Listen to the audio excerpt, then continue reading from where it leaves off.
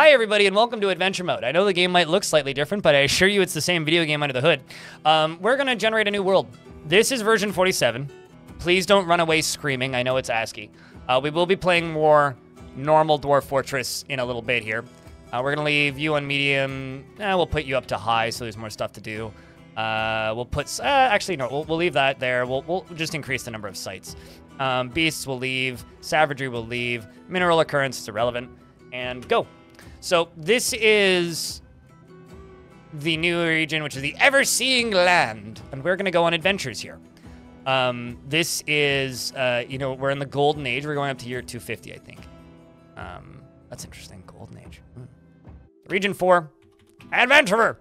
So Adventure Mode, like I've talked about many times, is kind of the glue that sticks everything together, right? It is the overarching kind of structure of the game that brings in a lot of features that Fortress Mode feels like it's missing.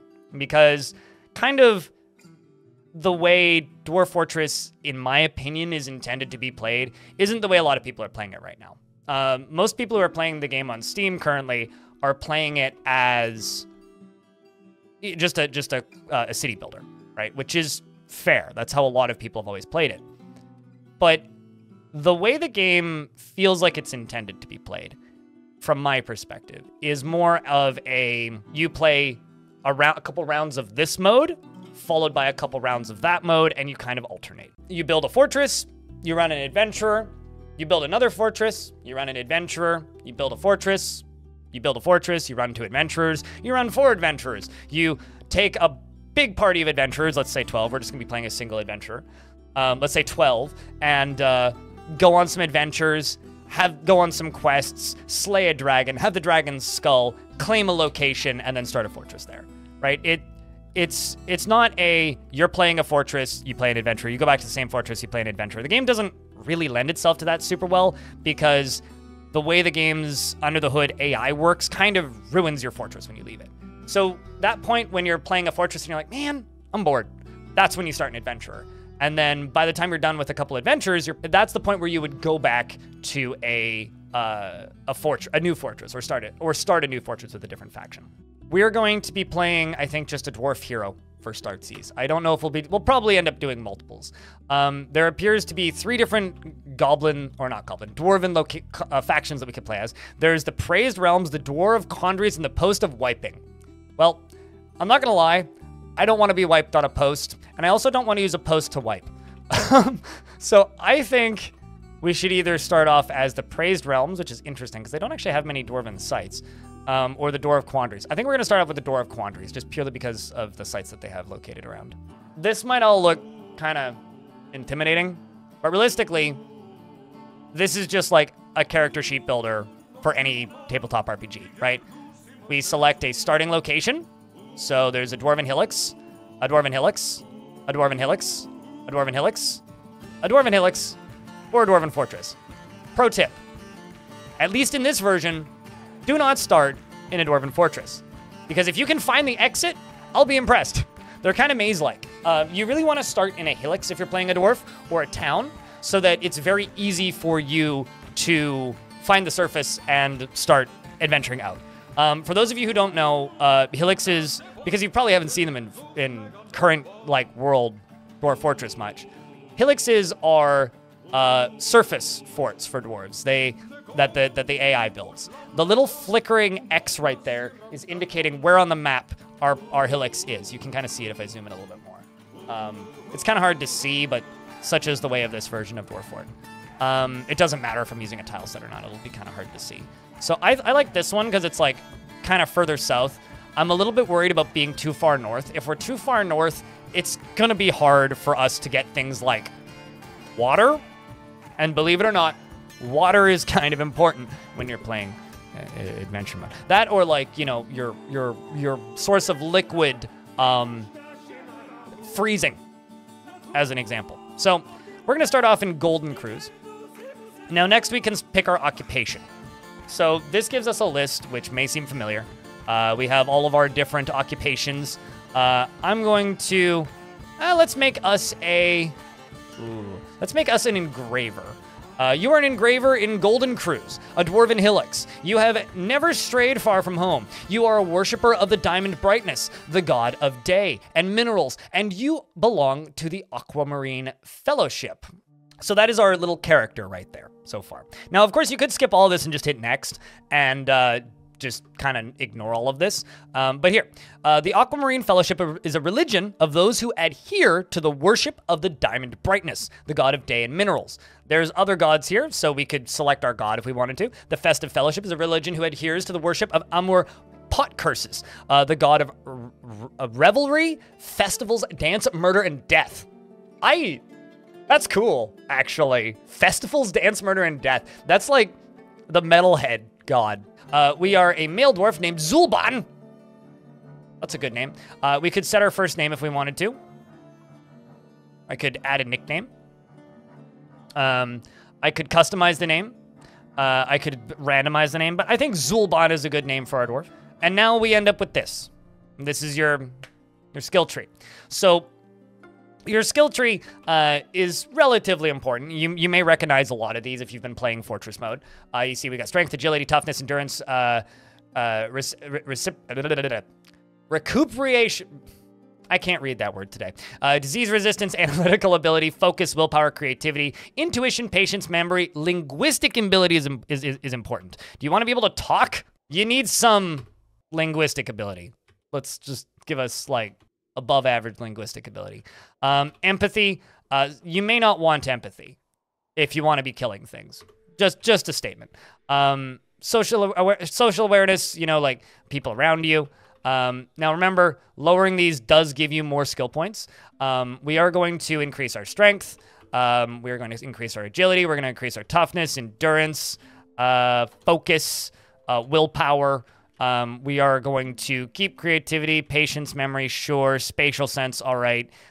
We do worship the god of music and dance. Maybe we drop our social awareness and, like, see if I can ram any of these points up a little bit. Should be okay for punching thing and being decent at singing. And then over here, we've got other skills, which have their own series of options. So building designer, appraiser, organizer, record keeper, student. And then we also have all of these, the rest of the skills. Some of these are important, some of these are not. We get bonuses in engravers because of our profession. We are a proficient engraver.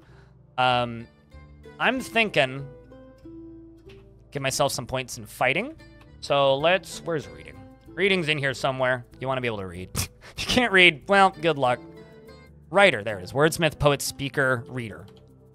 You want to be able to read. Let's be spear, swords, or hammers, chat. Spear, swords, or hammers. What do we want? We might just die. It's totally fair. We may absolutely just die. All right, so this is our description. If anybody wants to doodle this, you're welcome to. His hair is straight, his medium-length sideburns are neatly combed, his very long mustache is arranged in double braids, his very long beard is neatly combed, and his short hair is neatly combed. His somewhat narrow, tall ears are splayed out, and he has a narrow nose, which is extremely short. He has a broad chin, and his eyelashes are quite long. His eyebrows are somewhat high, and his brown skin is slightly wrinkled. His amethyst eyes are close set, and his hair is gold with a touch of gray. Make a large party of weak goblins and see who survives. We're keeping it simple for starters. I'm assuming that most people here have never seen adventure mode before. So when you make a large party, when you take steps, they're all talking and doing stuff between each other, which pops up on the screen constantly, which in my opinion is going to make it kind of difficult to follow. So my goal for this stream is to just make adventure mode as easy to follow in an ASCII setting as possible. And this is our personality. You can see our needs and wants. His personality sees competition as wasteful and silly, and he finds the pursuit of knowledge to be a waste of effort. He dreams of raising a family, and he lacks confidence in his abilities and has an overinflated sense of self-worth. More likely we'll be punching random wild animals. I might not even venture into a cobalt cave off the bat. Okay, so this is our personality. He sees competition as wasteful and silly, finds the pursuit of knowledge to be a waste of effort, and dreams of raising a family. Lacks confidence in his abilities, has an overinflated sense of self-worth, desires little for himself in the way of possessions, and forms only fleeting and rare emotional bonds with others. Often feels discouraged and does not often feel lustful. Aside from that last bit, this kind of sounds like me. Doesn't try to get things done perfectly and doesn't really easily hate or develop negative feelings. He could be considered rude and he can handle stress. He tends to be a bit stubborn about changing his mind about things and occasionally overindulges. So aside from the lustful bit, this actually does sound like me. Like others in his culture, he holds craftsmanship to be of the highest ideals and celebrates talented artisans and their masterworks. We have a moderate need to drink alcohol. We have we need to admire art. Okay. I will watch the how-to basic video on that. We need to be with family. That's a moderate need. We need to stay occupied. We need to eat good meals. And we need to craft objects, which is a strong need. And we need to be with friends and practice skills. If you notice your character in adventure mode is crying, it means you probably need to complete one of those needs. What do you do if your character IRL is crying? Well, then you're either euphorically happy or extraordinarily upset, and maybe go get a tissue. All right, so now's the part where my brain always kind of falls out of my ear a bit, or it used to when I was learning Dwarf Fortress originally. So we have a Copper Warhammer. We have 255 points. I think I'm just going to get rid of that Warhammer immediately. And, there we go. New N. That's what I was looking for. Perfect. Weapons. Warhammers. Let's just give us a silver Warhammer. Because I had extra points. And I'm going to not add a second one. I'm going to increase the quality. We still have 93 points left. We just need a full set of clothing. I'm not going to worry too much about getting, like, food. Something else I'm going to go with is I'm going to bring ammo. I'm going to bring a couple copper bolts. Because throwing copper bolts is useful. So let's grab a couple of those. It's good, like, you throw them at things. So we have a slightly better copper helm. We have a well-crafted small copper helm, size for dwarves. We also have our nice silver warhammer. We have hamster leather trousers, giant hamster leather trousers. Guinea fowl. Oh my god, if we could tame a giant hamster. I don't remember the hotkey options for that, but guinea fowl leather dress, wild boar leather robe. We have gloves, we have socks, we have shoes, we have a leather backpack, we have deer meat, we have a Cody leather water skin, which is filled with dwarven wine, we have copper bolts, and we have a small copper helm and chinchilla meat. We're not striking the earth today, so to adventure? You finally got your equipment together, such as it is. Now it's time for action and adventure. In the rush of excitement, you've forgotten where you were going to go. A foolhardily soul might try to rescue the children that have been kidnapped. Perhaps some of your friends here have ideas. Press question mark for help. And just like classic Dwarf Fortress, you can press question mark for help. And then on the help screen, if you still need more help, you can ask for more help. And then on the help stream, you can ask for more help. And then it'll tell you that you've pressed the key many times from the text viewer's help screen. Press escape to go back to that screen. I don't know how to explain it any further. Go to the forums at bay12games.com if you're having technical issues. I can then press it again, and it'll say, you have pressed the help key many times. You only need to press the help key once, no matter how urgent your problem may seem at the time. Press escape key to go back to the previous screen. Despite my promise of to have the help screen work on any screen, it doesn't work on this screen. If you are having technical trouble, go to bay12games.com and ask for help on the forums. More importantly, what's around me? Well, let's start there. I hit K. Well, it can tell me I can begin a performance because K isn't in fact the look button. I need to hit L to look. Sorry, I'm used to a different video game. So that's me. I am that blinking little X right there. I am a proficient engraver, adequate hammer dwarf, novice thrower, novice swimmer, and dabbling tracker. I'm a novice reader and a competent fighter, novice wrestler, biter, striker, kicker, dodger, climber, adequate musician. I'm bad at poems, but I do know some, and I also know some songs as well. The Incense of Plays, as an example. I need to socialize, stay occupied, be creative, excitement, drink alcohol, eat a good meal, fight, cause trouble, argue, be extravagant, learn something, and help somebody. We need to think abstractly, make merry, and admire art. Craft objects and be with family, be with friends, and get martial training. We also need to practice skills and take it easy.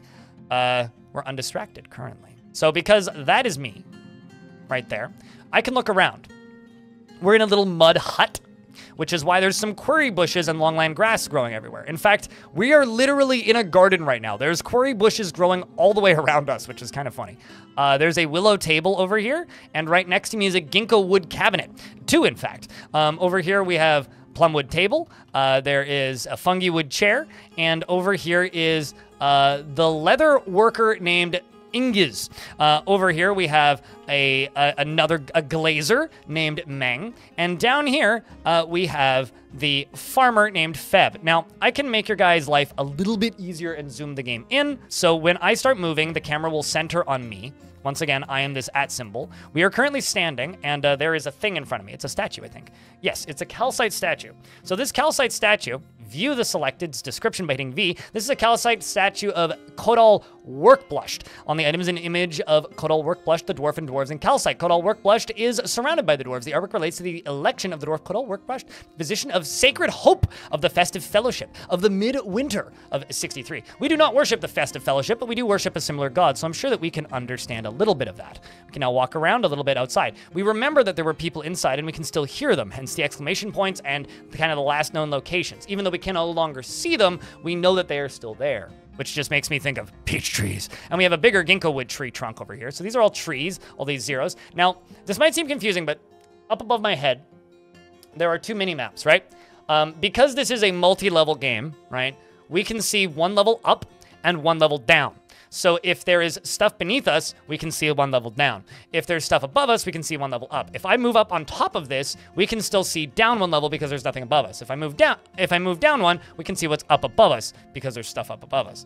If I move over here to this ramp and we move to the edge of it, both of them will pop up where I can see 1 layer below as well as 1 layer above. The 1 layer above is obviously just a tiny little bit of dirt right here on the corner, and the 1 layer below is this. If there's units down there and stuff, those are very useful little viewports, but that's it. So it lets you see up and down. Also that, yeah, Toasty Joe. So if stuff is gray, it means we know it's there, but it's out of our line of sight currently. If it has color, it means we can currently see it. That's a good call out, yeah. So we're just kind of wandering around our vicinity right here. There's some people over there, we can hear them. At any point, I can press G, and I can pick up stuff from the ground. Here specifically, I can get clay, I can make a campfire, I can get loam. Be careful where you make campfires. I have started like forest fires before. You can also just ignite things and set things on fire. Also, if you need help, something that's very useful is actually this screen, which is your key bindings. I will probably actually be referencing this quite frequently, which is, your view announcements, found a site. That's very important, found a site and build. Although I'm not entirely certain that is going to be fully in the first release. Tarn was saying it might not make it, but it would be in shortly after. You can drop items, eat or drink something. If you try and eat or drink something that isn't food, your dwarf will lick it. So if you try and eat a sword, your dwarf will lick it, which is kind of funny. I can fire a projectile, I can pick up an item, inventory. Interact is capital I instead of lowercase I think, unless they've changed that. Then U is to interact with furnitures and other things. Yeah, so interact with an object in an advanced way. So like filling up an item, cooking something. If I recall correctly, X. Yeah, so X gives us our crafting / butchering menu. So I can make a sharp rock, I can carve a bone, I can carve a wooden helve from a branch, and I can assemble a stone axe, which I think needs a branch and a small rock. We have the natural ability to spit and pet animals. There are smells, yes. The smells overlay is something that Tarn was talking about. There's also tracking. Watching adventure mode explains why the line of sight works the way it does. It'll also explain a lot of things like, oh, if I have a very high hunting skill, suddenly my line of sight doubles. Stuff like that. Acquired power, currently we don't have any. Compose, we can compose a poem or a musical composition, or we can write, right? So we pick a type of song, and then we're composing a musical composition. We wait, you can see the world map, and you have composed plaints and nothing more. The work has no particular subject. For lyrics, the composer has selected The Birth of Thralls. Overall, the composition is not awful, but not very good either. Hey, we wrote a thing, so that's cool. If we would like to find a quest or a thing to do, we can speak with random people. Let's move back into here, and let's speak to somebody, because I just wrote a song. This is the leatherworker Mong Ingiz Moning Glukrud. We can greet them, and we say, hey, Ingiz, and the leatherworker says, hello, it's good to see you. And we have an ongoing conversation now. which we pop up by hitting K a second time. They're neutral towards us. We can bring up a specific incident or a rumor. We can ask how the listener is feeling. We can inquire about any troubles. We can ask for directions, which I will never do because I am a cis male. You can ask you can ask about somebody. You can ask about the local ruler, trades or debts, exchange, give, or show personal items, ask a favor, place a request, make a demand, issue order, investigate or interrogate. We can ask a listener to join us. We can claim the site for ourselves, or try to. And we can ask for permission to stay for the day, which is pretty important because things like to kill you at night. You can ask the site about the neighbors and trade partners. We can ask about the surrounding area, express your emotions, blah, blah, blah, blah, blah, blah, blah, blah, blah, blah, blah, comment on the weather, brag about your violent acts, or say goodbye. We are going to inquire about any troubles. The leatherworker says, well, let's see. We've got abductions, beasts, bandits, and the missing treasure. Let's ask about the treasure and the bandits. Let's just go with those two. The leatherworker says the Elfthalu Raptor Gorge wants the swift muscle. The iron bow returned to Elbow Rough. The last I heard, it was held by the elf Yimi Chancellors. Ongoing conversation. Okay, well, we can ask about the whereabouts of the elf. We can ask for the whereabouts of the other elf. We can ask for directions to the location. So that's the first option. Let's inquire about troubles once again. Ask about the bandits. The leatherworker says particular outlaws have been causing us much hardship. They have pits called Torment Catch somewhere in the swamps of Quintessence. So now we have a lot more options here. We can ask for directions to that location. We can state the opinion that it must be stopped with violent force. We can tell them it's not our problem. We can tell it's inevitable, or just comment about that it's terrifying. We can state that we don't know anything about it. I don't know anything about that. Sounds like the sort of thing a bard would say. We can state that it is for the best. We can state that we don't care. We can state an opinion that it is sad, but not unexpected. We can tell them that it's terrible, or state that it's terrific. Q for quest log? Okay. Well, obviously it must be stopped with violent force. This must be stopped by any means at our disposal. Let's ask for directions. The leatherworker Ingus says, Cormantach is far to the south. You receive a detailed description. In the late autumn of 36, the post of wiping defeated the thief of puzzles and pillaged Torment Cache. They must like stealing puzzle blocks. The dialogue options are the same for all conversations. However, depending on who you're talking to, they will respond with variations. The dialogue is one of those things in Dwarf Fortress that you need to kind of read into a little bit. Think of it like when you're looking at your dwarves talking in combat, where they say, it is terrifying, it is inevitable, and things like that.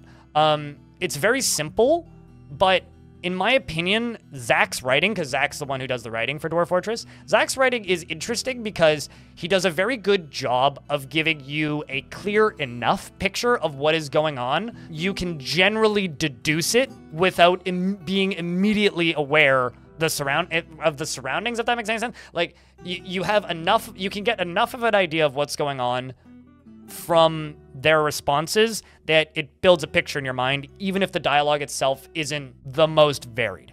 The dialogue system is pretty complex, but the actual variation of dialogue you'll get is so-so. Because they'll give you a location, they'll tell you what's happening, and then you can respond as you see fit.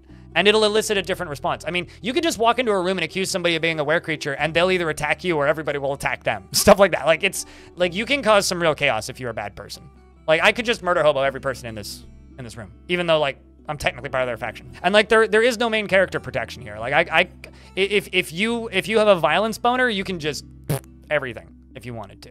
Also, I have a silver warhammer, and I'm pretty sure most of these people are unarmed.